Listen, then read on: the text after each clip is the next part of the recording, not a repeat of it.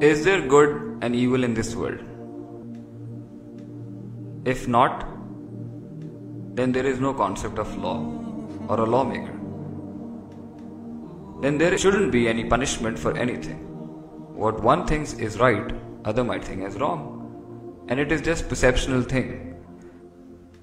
And who will define the standard that this is right and this is wrong? Then why do some people always cry, this is not right and this is wrong? Everything is right, because there is no standard of defining that this is righteousness and this is evil.